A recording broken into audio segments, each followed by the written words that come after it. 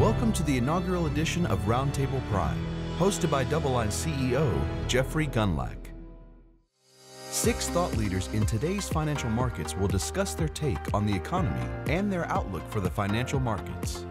Roundtable Prime will divide the discussion into 3 segments. This opening segment, first filmed January 6, 2020, covers the global macroeconomy. The roundtable guests, with decades in the financial markets, are recognized leaders in macroeconomic analysis, market research, and investment management. They bring together a broad array in different sectors of the financial markets, including government fixed income, credit, equities, real estate, and commodities. All have been sought after for their insights as speakers and as commentators in the financial media.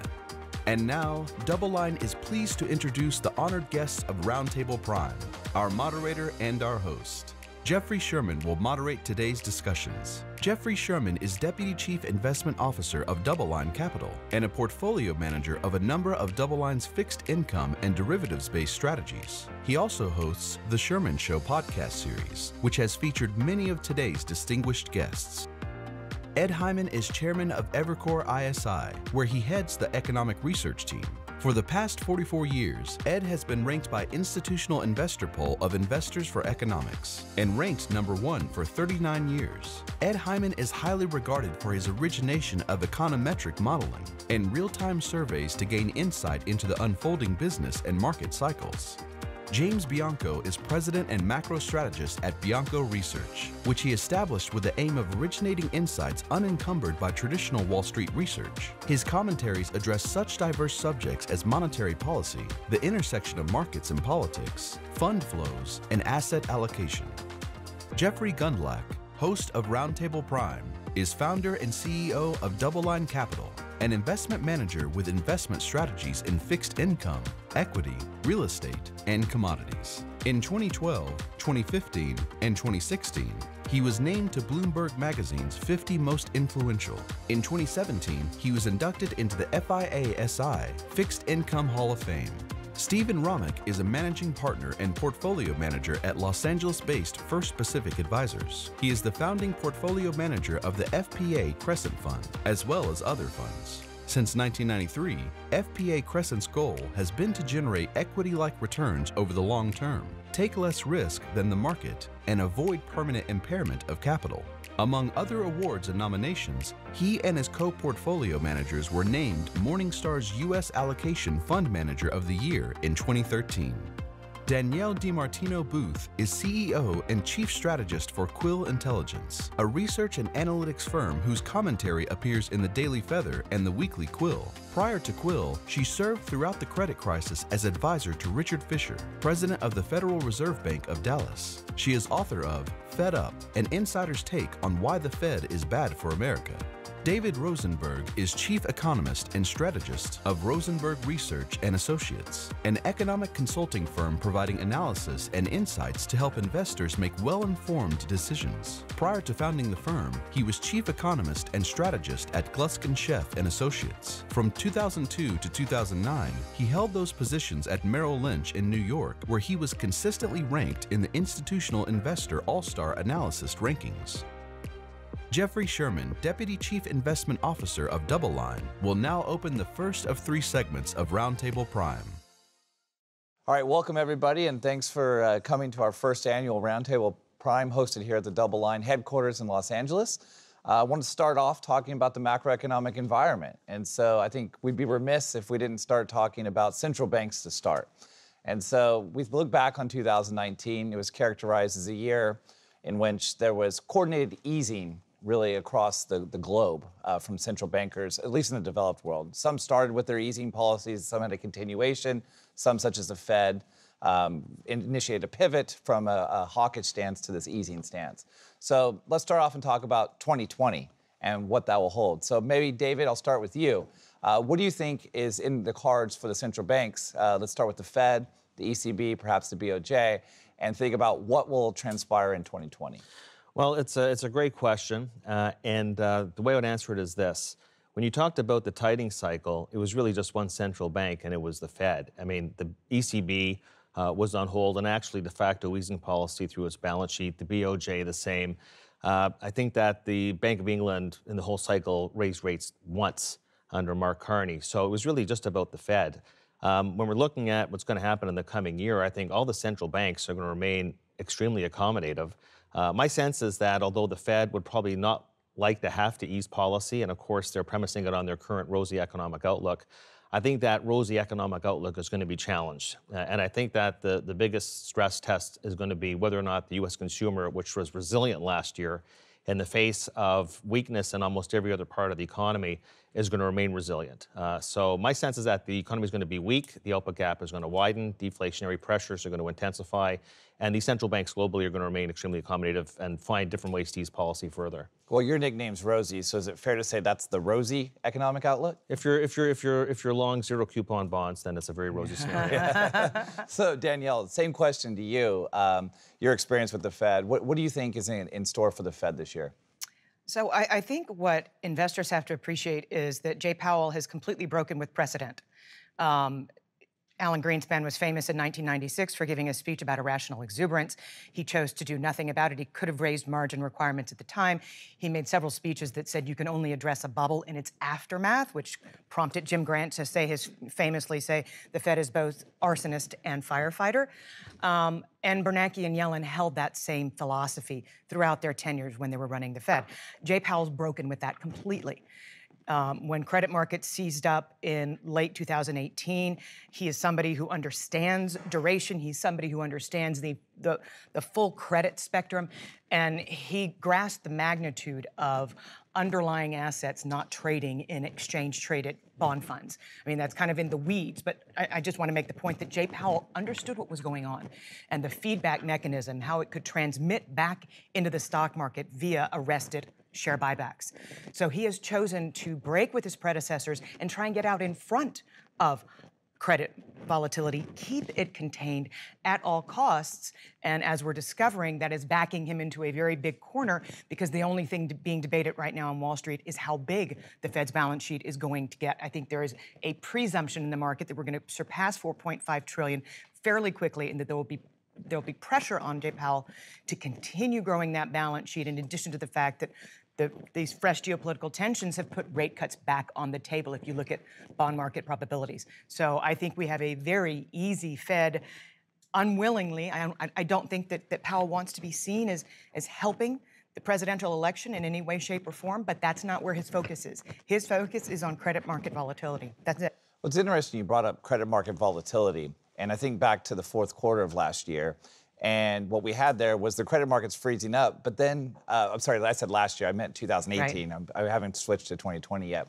But when you go back to the fourth quarter of 18, the market was freezing up, right? We saw that the high yield market didn't even allow an issue, right? 41 days, yeah. A record, yes. So if he isn't flying that, why did he continue to hike rates during that period of time? So maybe, Jim, maybe you could give your insight there. Why did Powell continue to press the rate hikes back in 2018 and continue the unwinding of the balance sheet at that point in time?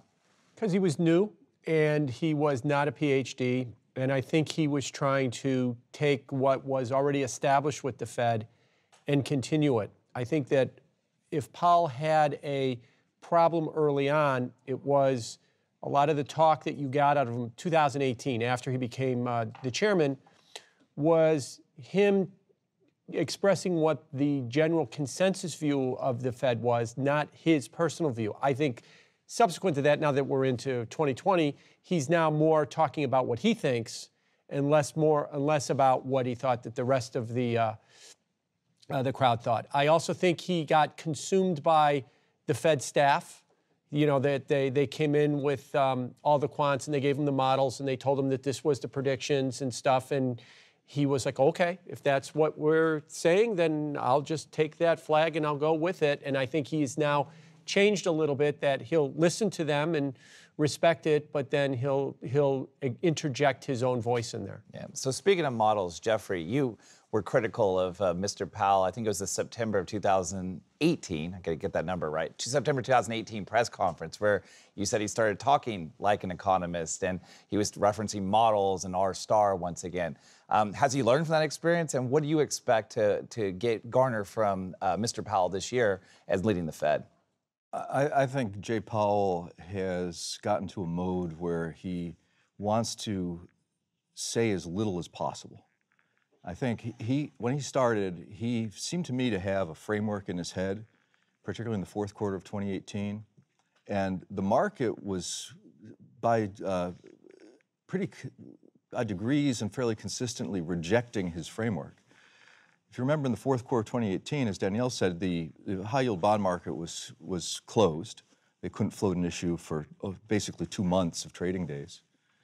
And Jay Powell, as the stock market was down into a full bear market territory, it was down 20% plus, he got in front of the podium in December of 2018, and he reiterated his multiple rate hikes, quantitative tightening, kind of a framework that the market had already completely rejected as a sound policy.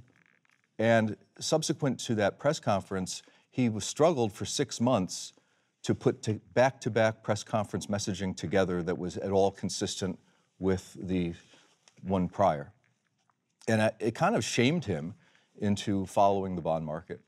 And so we ended up basically watching the WIRP function, the World Interest Rate Prediction function that you can get on Bloomberg.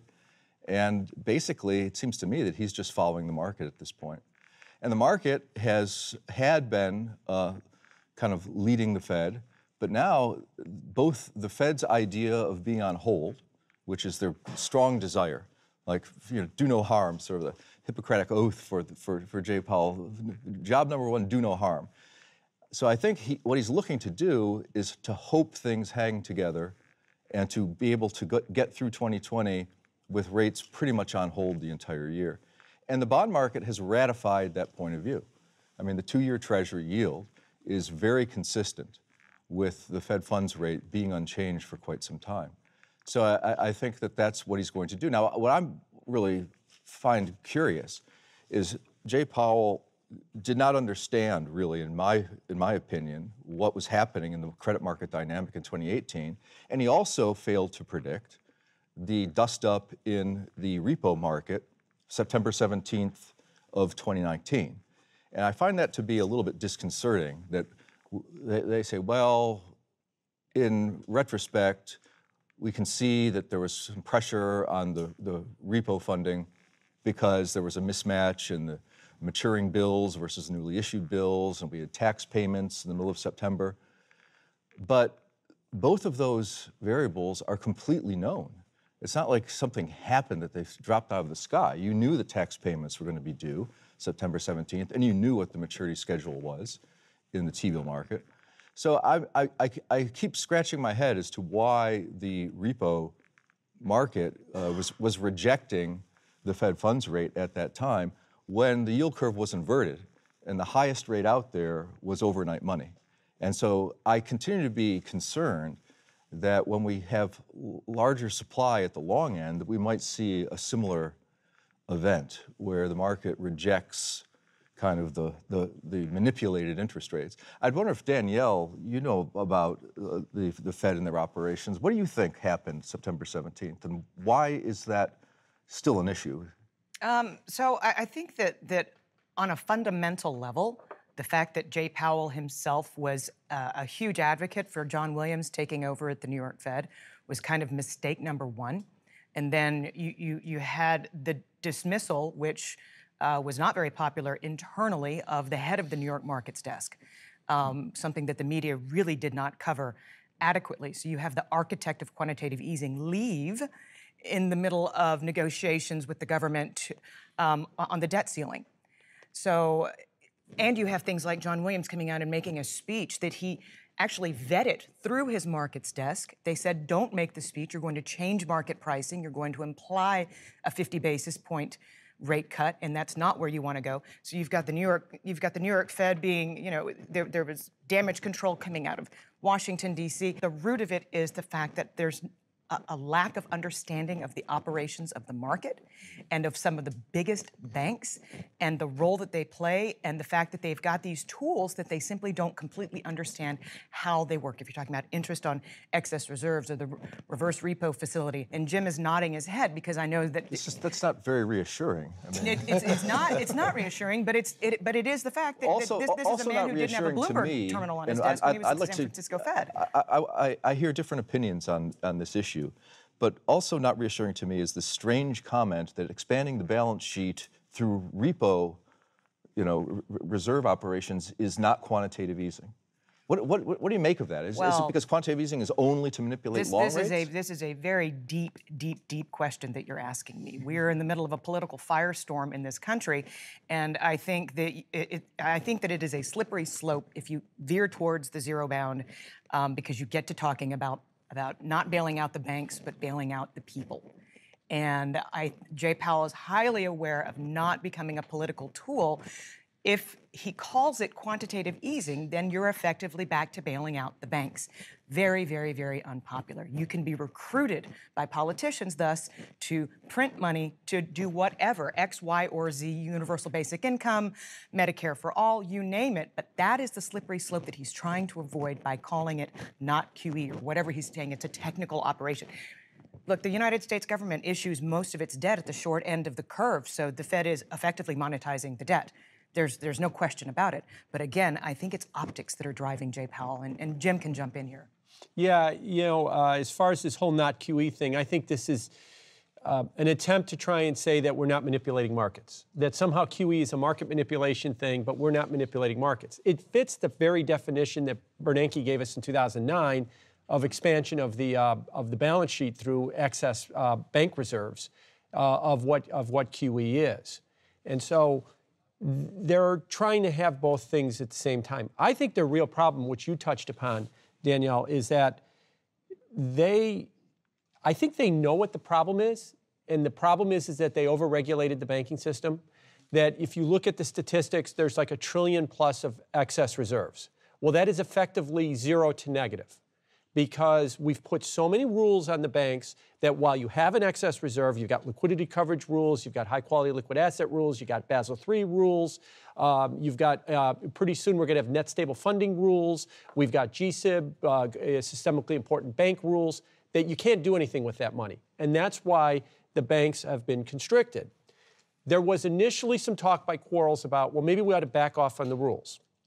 And then you had Liz Warren come out and say, don't you dare do that. And I quipped, they've already got one president pissed off at them. Let's start working on the next one before they even become president, getting mad at them. And then you had people like Alan Blinder and Sheila Bair just 2 weeks ago come out and say, don't back off on the rules. And so I think the Fed's problem is, okay, we overregulated the banking system, but nobody wants us to back off the rules. So how do we fix this if we don't back off the rules? And the answer is, we don't know. So we'll just keep throwing money at it every day, and with these repo schedules, and we'll go into next week, and we'll go into next week, and we'll figure it out somewhere else down the line. Because it's been 4 months. Right. Have we heard anything about a long-term solution to this? Nothing. And Nothing we're at whatsoever. a record $100 billion a month run rate. Mm-hmm. Levels of quantitative easing that were unheard of and unseen when we had QE3 running in the background at $85 billion a month. So this is the quietest rejection denial that I have ever seen at this institution where I used to call home. One thing that suggests that what they're doing is quantitative easing is the bloodless verdict of the bond market, where, ironically, against most people's intuition, when they do quantitative easing, long rates tend to rise. And it's happened every single time. And when they do quantitative tightening, strangely, long rates tend to fall.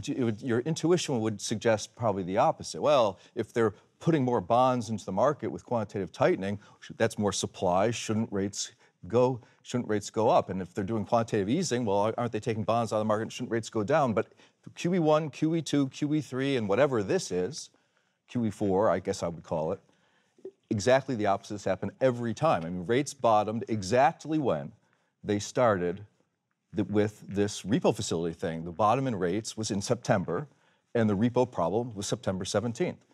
In response to that, we've now seen the 10-year Treasury go from 144 up towards 2%. I know it's down about 180 now with the geopolitical problems, but it really is interesting that the market, if you just the one variable model, perhaps overly simplistic, says, well, the market sure seems to be taking this as a quantitative easing program. Yeah, but then that's going to undo a lot of the good work that was done with their rate cuts that filter through to housing. Mm-hmm.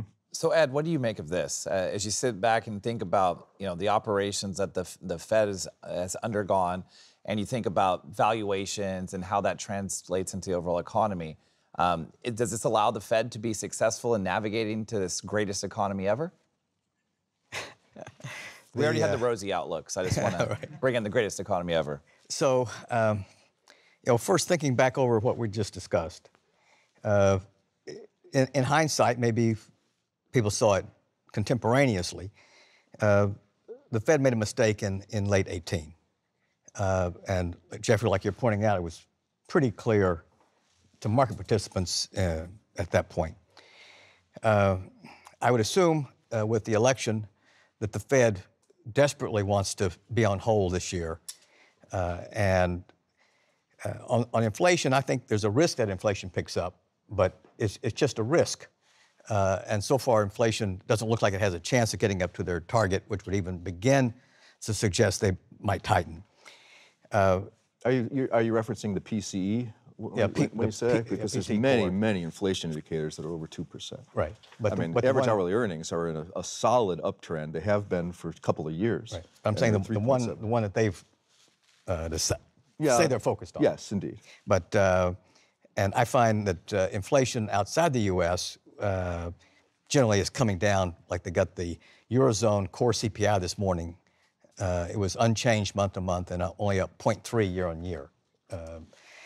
So I look at monetary policy in addition to this discussion on a global basis. And other central banks are expanding their balance sheet. You still have very low interest rates, negative interest rates. And I track global short rates. They're down about 50 basis points, which for them is a pretty big decline. I would add to this discussion the great... When you say global short rates down 50, down to what level? About 220 to 170. And a lot of the decline recently has been by the emerging market central banks. But what I would add here is that the great Milton Friedman coined the idea that monetary policy works with a 1 and 2 year lag, which makes it difficult for them because they're trying to drive over here, and it takes them a year or two to know if they made the right course correction. And so I have a strong feeling that the economy this year will do better than expected because of what the Fed did last year. In addition, there's increased their balance sheet, and because it was said about the same time they did the QE for the repo market. Not only did bond yields go up, but stock prices went up, and it was sort of a shot. And so you had an unusual increase in stock prices, and consumer net worth is up over 10%. And so I think they're loading up the economy to do better, particularly in the first part of 2020. So given that backdrop, and we all know that it does operate with a lag, who knows what that lag time frame is. Steve, as a equity investor, what do you make of Fed policy, and is that accretive to the equity markets today? Is it already baked into prices? How are you thinking about that? And do you even use central bank policy when thinking about equity valuation? Well, let me start by saying we're price takers, so we tend to respond to whatever price the markets give us and prepare for the worst and hope for the best, and don't make great determinations to what the Fed may or may not do and how it might impact the markets over the near term. From where we sit, we look at it. First, we don't think that the economy is quite as strong as people think, because a lot of this growth has been bought through excess leverage around the globe. I mean, you have sovereign leverage that's increased, state and local leverage, underfunded pension plans. You have corporate leverage. I mean, Ed's point about the consumer net worth growth. If you back out housing out of that equation, I mean, you've got credit card debt, at a new high. You got auto loans, at a new high. You got student loans at a new high, in excess of $1 trillion. And it's scary. I mean, the average. You talk about what the economy is doing and the benefit of rates and somewhat accommodative policies. You've got the average new car loan is now at 69 months. You're looking at recent, securitizations. The average used car loan is 63 months. And that's for a used car. It's already a few years old. So you're still going to own this car right? You're still going to own this car in it's going to be 8 or 9 years by the time that loan's paid off. So we look at this and look at a lot of this policy and have a little bit of, have great concern that there's a bunch of academics out there making these arguments that they hope will acclimatize into reality and betting trillions of dollars in the process. And I can't help but, fall back on playing Monopoly with my kids and look at the Monopoly instructions. It says that the bank can never go broke. The banker can, print, money as much as they want without any impact. And, we'll see if that's actually true. We believe there's going to be some impact in the future. I don't know how to opine as to when that might be. It was much easier for me a decade ago. We were dealing with a subprime crisis, and we had a lot of debt that had to be refinanced, both at the individual level, housing that was, you had teaser rates that had to reset at a higher level. You had corporations that had to refinance. So we're sitting in a place. I didn't mention the corporate leverage, before when I was going through my litany of leverage. We can come back to that later. So I don't know what keeps us all moving forward. I don't know what growth will mean. I do know that as an equity investor, given how the markets have run, it doesn't seem like a lot of this risk is discounted in the market or any of it. Yeah. So let's transition real quick across the pond. So the ECB still has, an extreme policy at the negative 50 basis points. We saw the Reichsbank a couple weeks ago get off of negative rates, got back to zero. I see you cheering there, Danielle. Go Sweden. Yeah, go Sweden. That's where the Reichsbank is. And so I think as we think about it, is there a chance for the ECB to reverse course? They're mired in QE. They have this negative 50 basis point rate. They are the policy setters, really. For the negative yielding market. They're the poster child there. Do they ever get off this? Is 2020 the year? Is there some semblance of fiscal policy coming to help rescue there?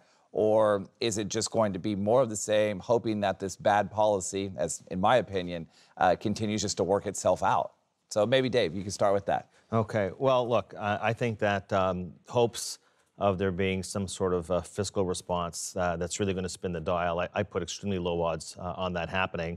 And we just finished talking about how the world is awash in debt right now. So somehow we're going to throw more government debt at a time when the credit multiplier globally has never been as weak as it is today. I think that actually the answer for the global economy is at some point we have to go through, we could talk about this later, a global debt default. The problem is that there's too much debt, and adding more to it is not going to help. Okay, I'm from Canada. I'll use an example. In Canada, we tried massive deficit finance in Canada under the Trudeau regime. The Canadian economy right now, in real per capita terms, is actually declining. Okay, so that's not the answer. I'll just go back to what Ed said earlier. Inflation. I mean, what is finally the central bank's mandate? Okay, they are moving further and further in the euro area from their inflation goal. They have structural problems on the supply side, that much is true, but they have a chronic deficiency of demand. And part of that is because they have a dysfunctional banking system throughout.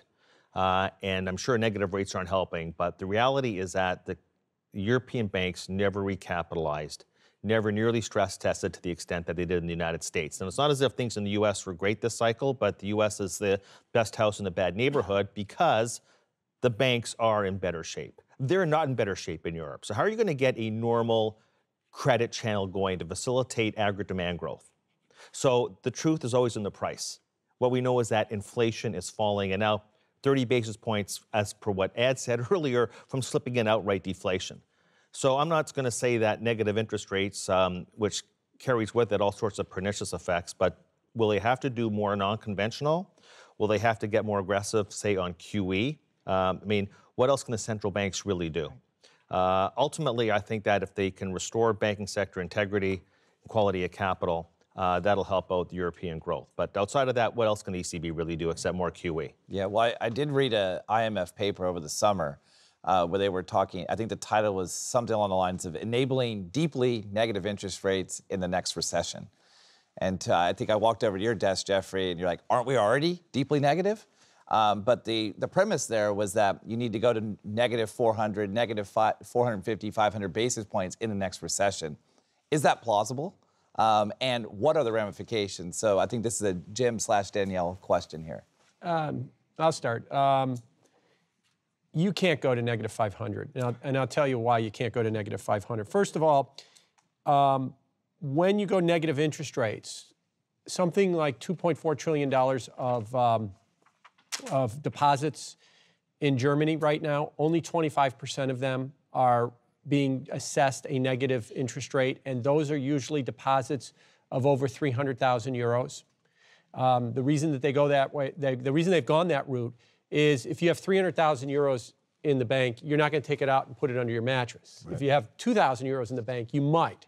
So you're putting the bank structurally at a loss position. They're going to have a negative funding cost that they cannot pass along, so they are guaranteed a loss.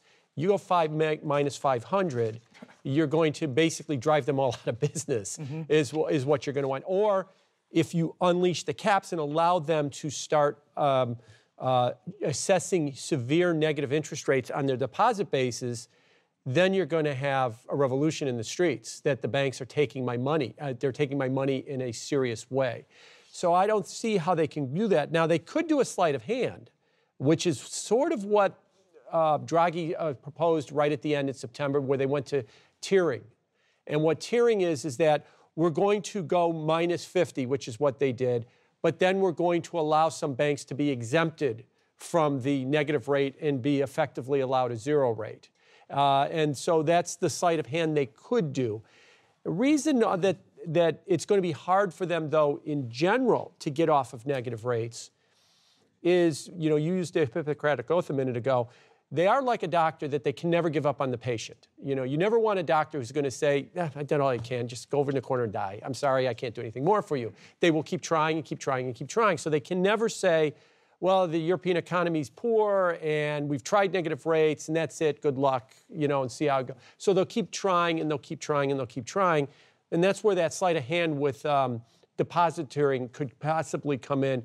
But that's not really helping the problem right now. So I just can't see how they can go to that degree of negative, especially with the dislocations that they would create in the banking system. It would be too much.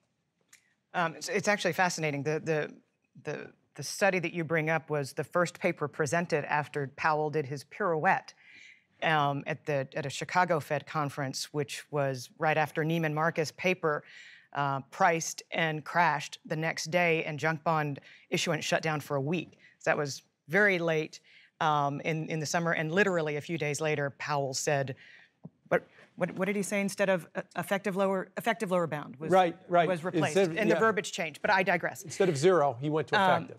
I think that the problem that the ECB faces is that India is not ready, and I'm not trying to be cryptic, but it's not and I'm speaking in reference to Germany being this exporting powerhouse. You cannot re-urbanize China.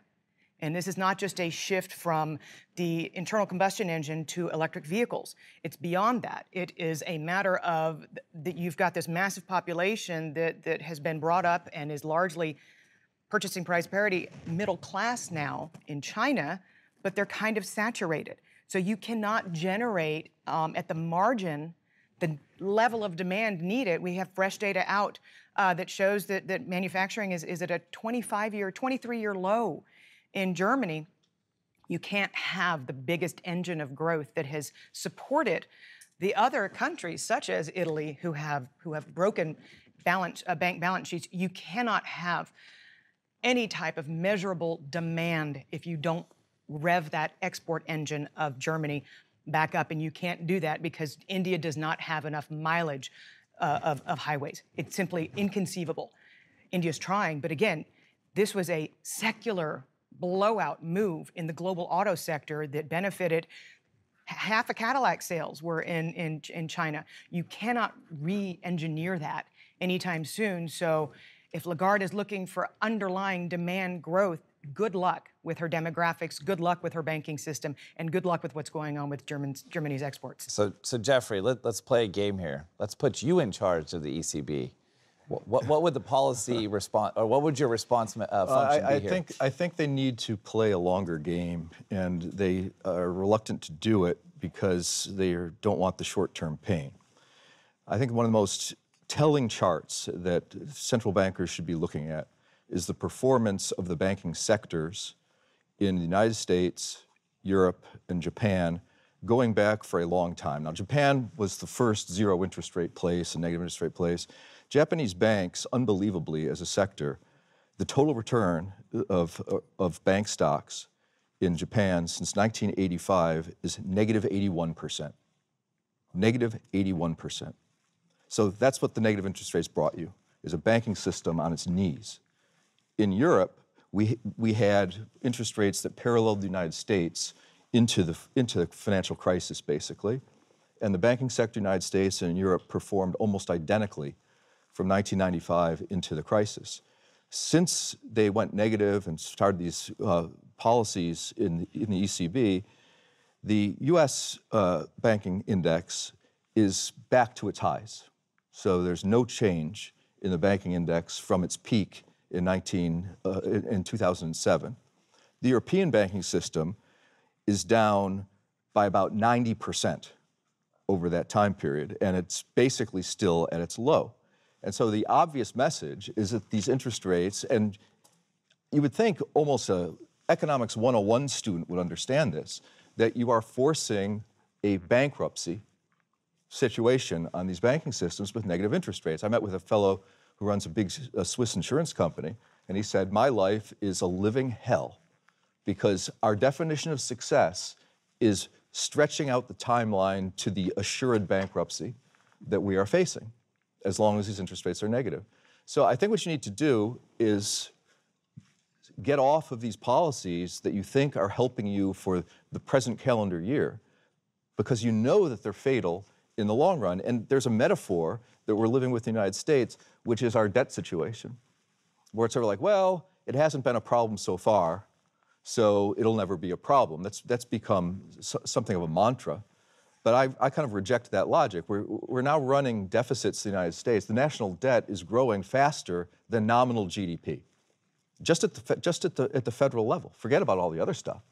So if we weren't growing the national debt, we wouldn't have any growth. So it's quite clear that you're playing this kind of a tractor pull game with the debt-based economics game. As David said, the bang for the buck you get for every new piece of debt is fallen by a huge amount. I don't know exactly what the fraction is over the last 30 years, but it's got to be like 2/3 or something like that. So these policies, they seem like they're designed to work in the short term, but they're fatal in the long term. So I think you have to get off of them. I remember I did a little conference where I was with Jim Grant, and somebody said, "But if you were the chairman of the Fed, what would you do?" And he said, "I would shut the Fed down." And that's kind of what I feel about the ECB. What would I do if I had the ECB? I would completely try to rejigger, but obviously the political winds are not very supportive of that type of dramatic action. Right. So you'd mentioned only Paul Volcker really did that kind of a thing. Okay, and an addendum to what Jeff was talking about. You're right. If you look at Japan, who's done the most QE the longest, their banks have done the worst. Then after the financial crisis, Europe went heavily into QE and negative rates, and they've struggled. The U.S. only did QE and then stopped, and we went back to our highs. My addendum is, if you look at Australia and Canada, which have never done QE, have never engaged in negative rates, their bank stock indexes are way through their old highs from 2007, and they've been performing in line with what you would expect stock markets to perform. So the further you get away from QE, the better the banking system seems to be, and at the top would probably be the Australian banking system right now. They've got nowhere near what we're talking about, and their banks are doing much, much better, orders of magnitude better than everybody else. Yeah. So you mentioned the amount of debt, and it seems to be coordinated globally that it's just spending, these big deficits. So, Ed, what do you think about the unconventional policy of, let's say, modern monetary theory, as people call it these days, where the deficits haven't mattered, so they won't matter going forward? How do you interpret that, and is that tenable even in the medium term? So On the MMT, it's not modern. It's not a theory, monetary theory, and it's at least money, right? They at least got the one of the M's, right? So I should add in here that China has cut their RRR rate by 500 basis points, and they're going to. I think that includes they're going to cut 100 this month. 150 they've already announced, and there'll be another 50. My view of all these things is that they will come home to roost when we get inflation and significantly higher interest rates. So I know timing is everything. I'm just saying I don't want to. I don't want to go off too early because I think that there's still a lot of room. We mentioned Australia. I'm sure you're not making this point, but Australia hasn't had a recession in 28 years. Right. And I travel constantly. They did that without QE at negative rates too. Yeah. We were going 28 years without a recession. They also kind of had a small thing called China where they had the most resources in the world they were delivering there, but, right. Fair enough. Right. So I travel constantly, and I'm always struck with how well local economies are doing. So I flew in here yesterday, looking down at Los Angeles, just going, wow, look at that place. And I don't know if you would disagree, Stephen or Jeffrey, but Los Angeles looks pretty strong. And David and I were talking about Toronto a second ago. He says a new growth spurt. And now it's going to smaller places. So one of our analysts just moved to Raleigh. It's a really nice place. Cost of living is pretty low, and it's booming. They have Fortnite, Red Hat, a couple of sports teams. So I wish you could come with me on my. These are not exactly exotic places to visit. I've been to Raleigh. But anyway, so I think the economy's made a lot of progress, particularly in the U.S., not so much in Europe. And on China, I think there's something like I think the average income in China is something like $20,000 or $17,000, because you have 300-400 million people that basically make nothing. So it's still an emerging economy, to put it graciously or generously. And maybe I should add in here, just in terms of timing. So obviously, Trump has a reason for the economy to be better this year. And Japan has the Olympics coming up as another sort of factor. And then the 100th anniversary of the Communist Party is in the summer of 2021. So she would like to move into that, on a favorable note. So you have three people that are, in terms of what you guys are talking about, they're kicking the can down the road pretty hard. Yeah, so David, what do you think about the MMT? I mean, that's essentially what Ed's saying is going to happen here, not just in the U.S., but it's going to be this fiscal stimulus just to keep juicing the economy with regard to the long-term consequences. Well, yeah, look, I think we've already addressed that. I mean, what's the old saying? If it walks like a duck, quacks like a duck, it's a duck. I mean, I guess that MMT was written in the context recently to use the Fed's balance sheet to fund green energy and infrastructure, stuff like that. But we've been doing MMT already when you really think about it. I mean, we're debating whether or not there's been QE or actually outright debt monetization by the quickness as to how fast the Fed's been buying these treasury bills after they've been issued. So I guess if you're not buying it from the primary market and you're waiting 10 seconds to buy it in the secondary market, well, all of a sudden it's not debt monetization. Look, we've been in MMT for a long time. We've also been doing universal basic income, just not universal. We've been doing basic income for 50 years. Kinds of So anyway, to me, it's a moot point. It's just maybe a new term for really a policy that's been in place. The one thing that I want to just mention, and probably maybe the biggest difference I have with Ed, is on the view on inflation. That's why we have you on the opposite ends here. Well, because, you know, it's nothing like watching a couple of economists get into a mud fight, right? So the point I'll make is this, you know, I hear it all the time about, you know, that everybody believes inflation is just around the corner, and yet it's never really around the corner. And you can't just say, well, I think inflation's gonna be going up. The question becomes, what's your supply-demand framework? Because the only use an economist has, if you're actually forecasting a price, is you have to know the shape and the direction of the curves that you're talking about. And so in this case, we're talking about globally. And actually over time, this is why people, for example, get it completely wrong when they see the Phillips curve. It doesn't matter anymore. The Phillips curve is comparing the unemployment rate and the inflation rate. The unemployment rate is still determined largely locally, but inflation over time, and I think Ed made this point, and this is one thing I do agree with wholeheartedly, which is that over the decades, inflation domestically is being influenced more and more by what's happening globally. So you're comparing an unemployment rate, which is local, to inflation, which is more global. Thing is, this is the first cycle ever, and we're 10 years into this, and we've never seen a situation where the output gap globally, okay, that interrelation between aggregate supply and aggregate demand, this demand curve never crossed across the supply curve. We never had the output gap close this cycle. And what we know with certainty is that the OECD leading indicator for all the prognostications of how great things are going to be next year, that's right now flirting with its lowest level in 10 years. There is no global growth recovery. You don't have to have a recession view. Growth is going to slow below potential at a time when the output gap never closed globally, and that is going to foster an ongoing disinflationary environment at a time when we peak the cycle at inflation at a record low. I'm looking at the United States, for example. The peak in core inflation, we hit a double peak, and I'm looking at core CPI, okay? 2.4%. Are you kidding me? You know, back when I was at Merrill, back in 2006, 2007, we peaked at 2.9. And I was saying back then, there was the lowest cyclical peak since we're watching the Beverly Hillbillies in the 1950s. That was the lowest cyclical peak since that time period. We've never peaked at 2.4 in any cycle since the 1930s. That was the peak, and the New York Fed leading inflation index started rolling over, what do you know, 3 months before bond yields peaked last year. So we peaked at the lowest level of core inflation on record, despite what, 7 years of free money, repeated rounds of QE, a stock market that went up fivefold, 3.5% unemployment.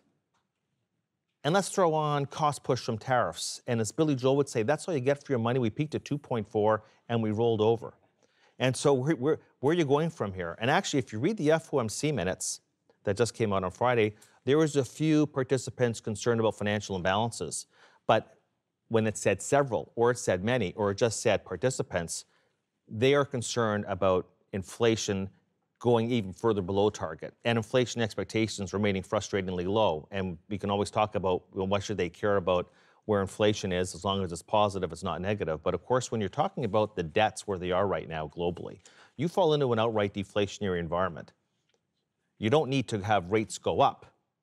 Inflation goes down, and that impairs the debt servicing capacity, and that's when you're going to get into a fallen angel situation here and abroad over the course of the next couple of years. That realization is probably what motivated Jay Powell to give what I think was the quote of the year for 2019 in late October.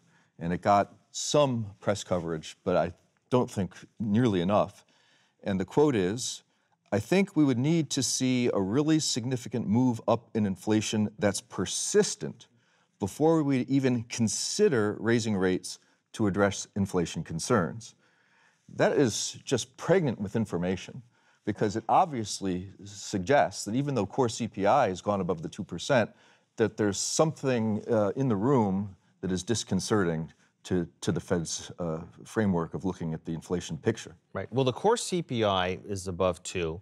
But I think actually the best indicator, and this is for the people that think that, you know, the government statisticians are you know, with their imputations are skewing the numbers lower. If you actually go to my favorite indicator, which is the market-based core PC deflator, which actually, because so much financial services, health services, imputed rents, actually the market-based core, which about 3 months ago was running at 1.7, is down to 1.4. And that's actually a great leading indicator for where the overall underlying inflation is going to be going in the next little while. But I think it's, as you said, because, you know, look, you make your living. I mean, I'm an economist. We're all economists here. You're a market maker.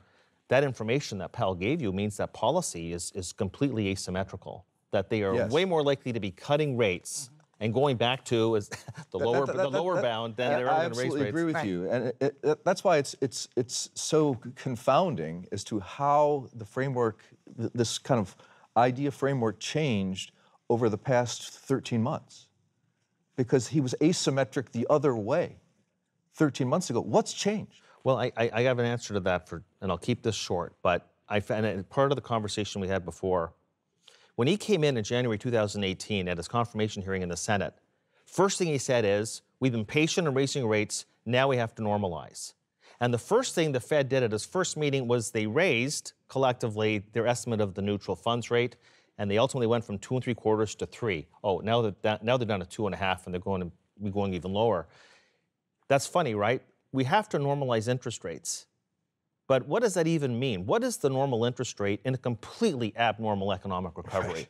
And so what he found out firsthand was that normalizing interest rates in an abnormal economic recovery is no easy task. I think that where his fundamental mistake was from let's say from not so much a markets, but a macroeconomic standpoint, was they did a whole rethink.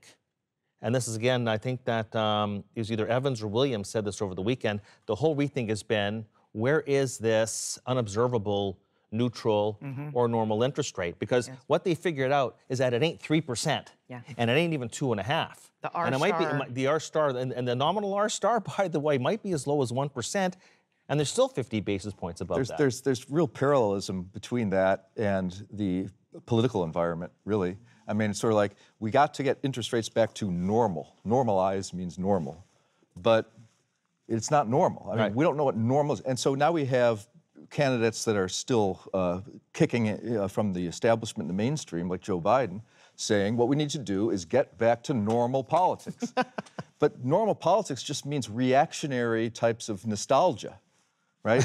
There isn't anything normal in the world, ever, let alone when you have all of this shifting, power structure in the geopolitical economy and inner workings of nations. So it's strange how people cling to this notion that the genie can go back in the bottle. Well, I think the one person's name who's not been mentioned yet is Rich Clarida. And Jim would probably agree with me, but I think Rich Clarida was determined to have a 1995-1998 episode where they were able to put the genie back in the bottle for a little while longer, inflating the biggest stock market bubble in U.S. history. But I think that part of Powell's adamance, part of why he is so insistent, is because he's determined for this to be the mid-cycle adjustment that he said it was going to be, and that just means more QE. But if it's a mid-cycle adjustment, go ahead. Could I talk about inflation for a second? Dave, I don't want you to get off on this inflation with me, because I am trying to turn bearish. I want to turn bearish so badly. You got a good crowd. Huh? You got a good crowd around you. I might turn bullish when you turn bearish. So. maybe we got to maintain these bookends, right? So, I've been writing that inflation is the biggest risk this year, which I do think. I'm also aware that a lot of the inflation measures are already above 2. But try as much as I can, I really have a hard time going there. They have a lot of measures of inflation, one of which is a survey of consumers about inflation expectations, which cuts through a lot of things about your basket and whether you're paying a lot for school or health care, and that's making new lows all the time. It's what people see, inflation coming down. So I'm trying to see inflation go up, but it's hard. And I grew up really thinking the world of Milton Friedman. And I never had a chance to ask him, how do you know if excess money creates excess demand or excess supply? And now I'm thinking that excess money, easy money, is creating excess supply. They build buildings, new cars, new airplanes, and it's actually become slightly deflationary. Now, I will say, Jeff, I turn it back to you, I will say that I've studied the big mega bull markets, say like the 20s. 1925 to 1929, inflation was 0 every year. And so a little bit like now, the Fed keeps trying to create inflation. They're not able to, so they create an inflation in the S&P or asset bubbles. Maybe art prices or house prices, but anything but price of goods and services. That certainly seems to be the case. I mean, I think one of the reasons that consumers that are surveyed have sort of record low inflation expectations is they haven't experienced any. True. I mean, you know, you pay your bills every month, and when's the last time you had a bill that really went up? I mean, But I will say that there was a period where every conversation, as a practitioner, would be that inflation is a lot worse than the CPI numbers. Inflation's not 5, it's 10. How about your parking bill, your school, your health care? Yeah. That doesn't come up anymore because people have not seen much inflation. Maybe school probably has had pretty big inflation. Right, particularly Dartmouth. But that's private. That number that you, I mean, that was the University of Michigan, which is about 70-year series. And who would have thought that with the stock market booming, all the financial inflation, the asset inflation, that it would have been last month that we would have had the University of Michigan median 5-10-year hitting a new all-time low of just 2.2. It's never been that low before. That's the reason it's happening. You have no inflation, so central banks keep pumping, and they're getting an asset bubble. But you know what's interesting, once again, and actually if you modeled this out, I mean, I mentioned the output gap before because you have to have a supply-demand framework. But inflation expectations are arguably, statistically, the biggest driving factor for future inflation. And I'd say that that was all over the FOMC minutes that came out on Friday. And here you have, for whatever reason, and yeah, it's interesting because, you know, since early October when the Fed did this new round of quantitative easing, let's go to the bellwether M2 measure of money, has ballooned at a 12% annual rate, 12%. Yes. And yet, what's interesting is that when you go to the bank lending data, C&I loans have contracted at a 2% annual rate. Yep. So we have a big dichotomy here between what's happening, say, in the real economy and what's happening, again, in the financial economy, because, of course, that excess liquidity has found itself, what do you know, in the stock market. So I think that that's actually, you know, something that we also have to consider is this, in the inflation, is what does that credit contraction mean? And it's part of the, when you talk about Milton Friedman, which is really the Fisherian identity, MV equals PY. And you can have all the money supply growth in the world, but if the velocity of money is going down, and actually velocity of money year over year is collapsing, and actually the level of M2 velocity hit a new all-time low last month. So you can create all the money in the world and stash it in the garage, but if it doesn't turn over, you don't get any inflation. And the big story in the inflation is the velocity is contracting right now at an alarming rate over the course of the past few months. Yeah, somehow that seems to tie into Jim's statement about the overregulation of banks. Yeah, it really does. I was just sitting here thinking, and I wanted to throw out a question at the end points here. The Amazon effect, technology, the change in business plans, disruptive businesses. How much of that is putting a lid on any type of inflation? The ability to substitute right now in the economy, I think, is unparalleled. You got a Chinese supplier and you're unhappy with your Chinese supplier, quick Google search and a Skype call, it doesn't cost you a penny, and you're well on your way to getting a Vietnam supplier. You know, think about what the effort was to try and do that 30 years ago. So, Ed, is technology really a driving force behind holding this down? Are we changing business models that are just making it almost impossible to raise prices? This has been going on for about 20 years. And we haven't had inflation for about 20 years. That's what I'm talking about. Yeah. And so one factor is technology. Another factor is globalization. Another factor is intense competition. And those things, depending on the industry, have been holding back inflation. And as a sidebar, I think that easy money is intensifying intense competition. Yes. Because you can build a building, new cars. Companies that should be out of business, if there was not free money, are producing stuff. you've created zombie companies. And I Jim mean, does a great there's- job of tracking the exact percentage Yeah. of So- zombie companies out there, and it's at a record high. So I will. I don't want to get into sophistry, but there's the Marshallian K. You talk about velocity. Say it's really bad. It's going down. The Marshallian K says that if money growth is faster than the economy, that money growth has to go somewhere. You go into paintings, houses, stock market. Stock market. And so, whereas I'm a contrarian at heart, and declining velocity to me is like the best thing there is, because there's money left over for financial assets. Now, if you're unemployed, scratch this conversation. Not so good. Yeah, not so good. You want the economy to grow faster. Yeah. But we're in a situation, and I'd forgotten about this to mention for us that the money supply has accelerated so much just recently, and economy may be picking up some, whether it is or not. It's not growing 12% or 7 or whatever. 4, 5. Yeah.